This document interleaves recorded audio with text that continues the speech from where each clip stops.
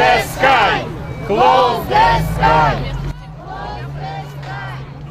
War in Ukraine, hundreds of people in Chicago are voicing their support for Ukraine. They attended a rally on the Magnificent Mile condemning Russia's invasion of Ukraine and called for the U.S. to impose a no-fly zone. Several Illinois lawmakers were among the crowd.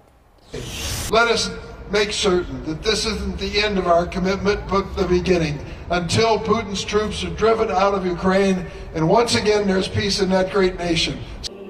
Many of the protesters carried and waved Ukrainian flags. The Biden administration and NATO have said a no-fly zone is off the table for right now.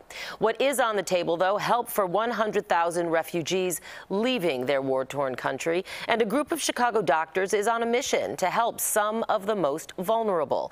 CBS 2's Sabrina Franza is live in Bensenville to explain. Sabrina?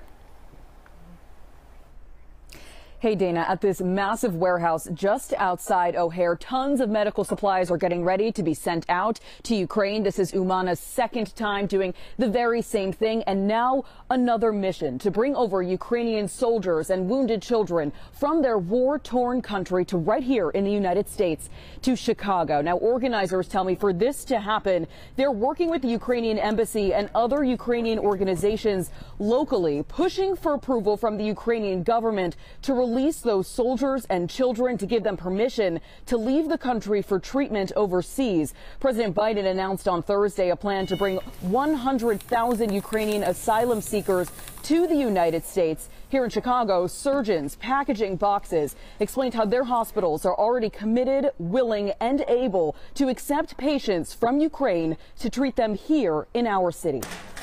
We have connections to the different hospitals. We have skills how we can treat, how we can help those people. And our effort will be focused on, talking to the hospitals so they can accept those patients.